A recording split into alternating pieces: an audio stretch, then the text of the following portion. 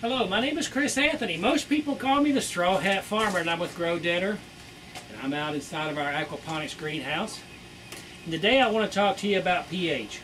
I want to talk to you about how I check my pH, some methods that I've used that I don't like, and some methods that I do like, and a little bit about how we raise and lower pH, and how pH really affects your garden.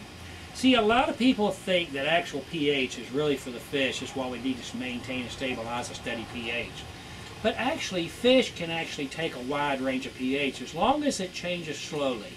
But plants, they don't like a wide range of pH. They want to hold and maintain a stable pH. That's why we've got these beautiful cucumbers growing in here, and eggplants and tomatoes and peppers and all these beautiful plants. We're maintaining those because we have good heavy nutrients and we have a good stable pH. Now pH, it basically runs on a scale from 0 to 14, with 7 being perfectly neutral. Now when you get off on your scale, and 6, anything below a 7, is going to be considered acidic. And when you're measuring your pH and it shows 6, you're actually not one number off, you're actually 10 times off, because pH is measured at 6, 6.2, 6.3, 6.4, and so on.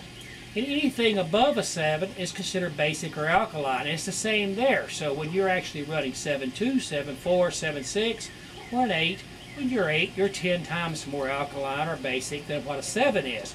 And that's why it's really important to maintain a perfect 7. Now let me show you some methods that I've used over the years that I didn't like and some that I do like. And let's start out with the basic simple one, being a test strip. Keep in mind, folks, these are for tropical fish tanks. They're nothing to do with aquaponics. You basically pull out your strip and you hold it inside the tank. And it actually tells you in the instructions how long to hold it. And you put it in there for a couple of seconds, then you match it to a color chart. The problem with matching that to a color chart is a lot of times we don't get a good accurate reading. So in my opinion, these are great for fish tanks, but they're not very accurate for aquaponics.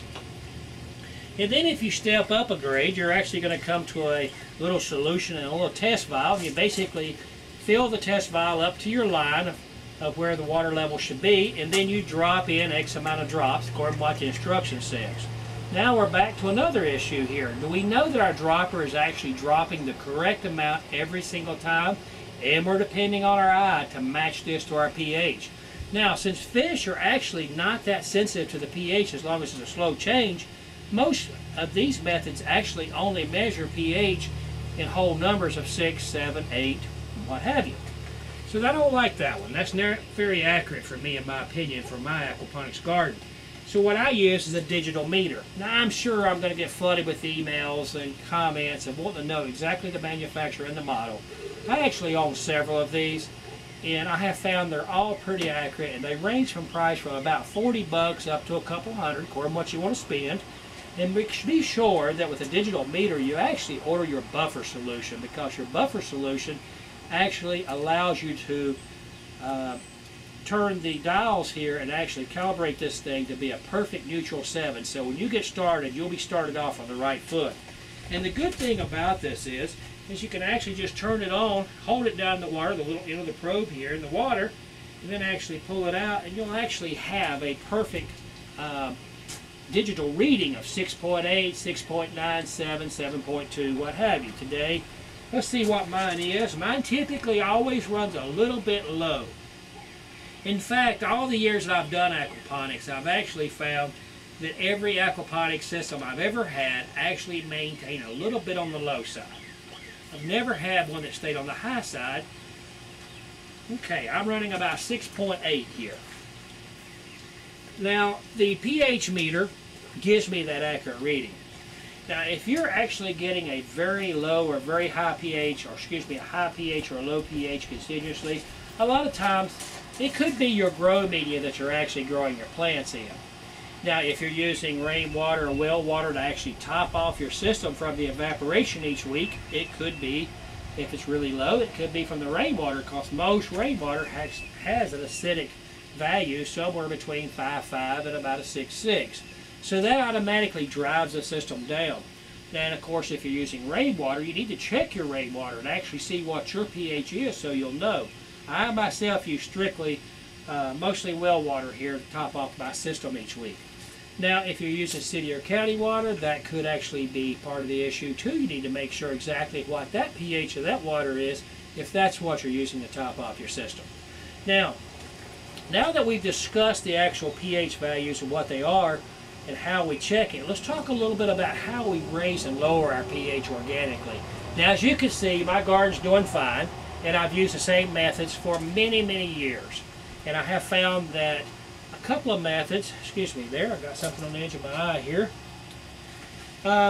Seems like the best methods I have found for actually raising my pH is on a slower basis, is actually consist of an eggshell. And basically what I do is I actually stick the eggshell. This is after I fix a good morning breakfast. And by the way, speaking of breakfast, you always want to check your pH early in the morning. I never check my pH late in the afternoon. I like to check it in the morning so that I get a good, steady, stable, true reading. Because most systems have a little bit of algae in them. And algae really affects your pH. So you want to keep as much algae out of the system as possible to maintain a good, steady pH. But after I fix that morning breakfast with some good eggs and bacon, and these are farm-raised hen eggs right here on our farm, I actually stick them in the microwave for a few seconds, and then I pull this skin out of here. The reason I put them in the microwave is I want to kill any bacteria that happens to be inside that eggshell. Then I'll pull the skin out. Then I'll take a lady's pantyhose, and I always get some good jokes and comments about this. I'll take a lady's pantyhose, cut the foot out of it, and I actually crumble these eggs, these egg shells. I crumble all the shells down inside of here. Squeeze them really good. Now, this is not a fast way to actually raise your pH. This is actually kind of a slow method, but eggshells are really healthy for your aquaponics system.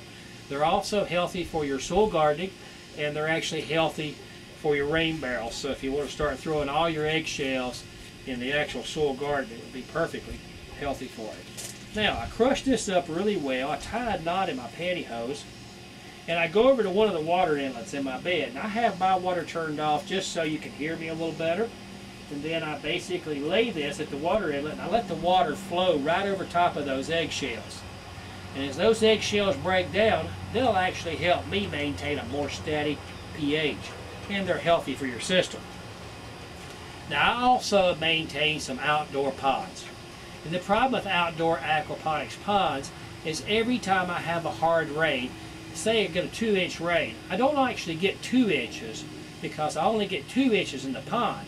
But since they have beds attached to them, I actually get a 2-inch rain for each bed. So if I've got 2 beds in a pond, I actually end up getting 6 inches of rain in a pond, and that could easily drop my system drastically. So what I do in that case, because I don't want my pH dropping, it will shock my plants, I actually just drop in a teaspoon of baking soda. Baking soda is perfectly fine for my aquaponics pond. I've done it for many years. Just drop that spoonful in, come back the next day, check it again. You'll probably find your pH has moved up. And I'm going to recommend a teaspoon per every, let's say, 300 gallons plus. I would drop 1 teaspoon. Then see what happens. Now keep in mind, pH becomes the most stable after about 300 gallons. So I like to keep my pH system at 300 gallons or above. Now, let's talk a little bit about how to lower your pH. Well, as we spoke earlier about rain barrels, that's an easy solution to actually lower your pH without any problems. But I have done aquaponics many years, and I find that most aquaponics systems run on the low side. They typically don't run on the high side. But if you have a system that is running a little bit high and you need to drop it, an easy method is just to add some rainwater. Instead of topping off with well water, city water, or what have you, just add some rainwater into your system. That is automatically going to lower your pH some, because there again, as I said before, most rainwater I find runs between 5.5 and about 6.5. So that's an easy method to lower it. But myself, I don't use rainwater too much, because for me to drain off my system to add rainwater, it actually loses some of my nutrients. Now, I'm going to give you a good organic method to drop your pH pretty quickly, and you don't have to worry about it because of the fact of some areas actually cannot collect rainwater any longer. We've actually banned that because it's not their water is what they're saying. I'm not going to get into that today though. An easy way is to slice a lime. And yes, I've done a video on this before. Yes, I remember all the controversy and all the messages and all the emails about how a teaspoon of lime is going to kill the bacteria in a 300-gallon system. Folks, that is impossible.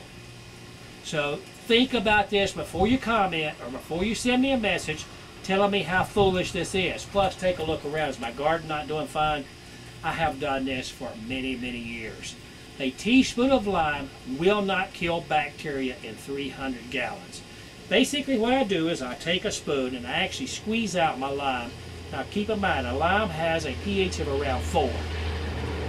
So I will actually squeeze out a teaspoon of lime and I'll drop it in my system right near the water outlet where it's pumping really hard. And then I will actually stir that up and I'll wait a couple of days, then I'll check it again. If I need to, I'll add another teaspoon of lime. And I am not concerned about bacteria. It's impossible for a teaspoon or 2 of lime to actually kill the bacteria in 300 gallons. If that was possible, we would be using lime and lemon for all disinfectants, because we could actually clean our toilet with literally an ounce of lime and a gallon of water. But we all know that that's not going to kill most bacteria. So I can assure you this is perfectly healthy. It's not going to hurt your bacteria. I've done it for many years. Just drop a teaspoon of lime juice, and I don't use the bottled lime, I always use the fresh. Drop that in your system and that will lower your pH without any problems. Now if you don't have a lime, you can use a lemon. But keep in mind, a lemon is a pH of around 2 to 2.5. So you want to drop about no more than a teaspoon of lemon at one time into your system. Now I can assure you that's not going to kill bacteria in 300 gallons. There's no possible way that a 1 ounce of lime juice or lemon juice can kill bacteria in 300 gallons. That's impossible. So let's take that away now, because before the emails start coming in. And let's keep in mind, if you want to have and stabilize a good, easy, simple system of pH, it's simply a pantyhose full of eggshells, lime juice, and a good, dependable pH meter. And those 3 things right there, and a rain barrel, would actually help you maintain a good, stable pH in your aquaponics system. Then you can maintain a good, steady flow of fresh, healthy produce coming out of your aquaponics greenhouse. I hope this really helps and helps clear up some of the pH issues, especially those issues of will an ounce of lemon juice or lime juice kill your bacteria. It's absolutely impossible. It's not going to happen. I've done this many years, as I've said before. So let's don't worry about that. Let's just maintain a good, steady pH. Now, if you have a high pH every single day, then you've probably got an issue in your system. Because I've done aquaponics a long time, and I've never seen that happen. And just right now, at the present, I'm actually operating about 5 different aquaponics systems here at our place. And I never have a continuous high pH. What usually happens there is you've either got some grow media affecting it, or your top-off water, or something else is actually affecting your pH, your alkalinity or something has gotten off. So to maintain a good steady pH, you need to let it stabilize, then check it a few days, and keep with organic, because organic pH solution is the only way that I can find that I want to eat these fresh vegetables and fresh fish. The pH up and down is actually a chemical.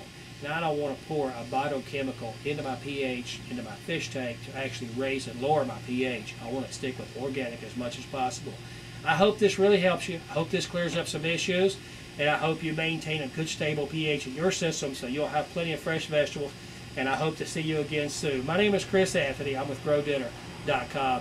Don't forget to subscribe to our channel. Have a good day. See you in the garden again.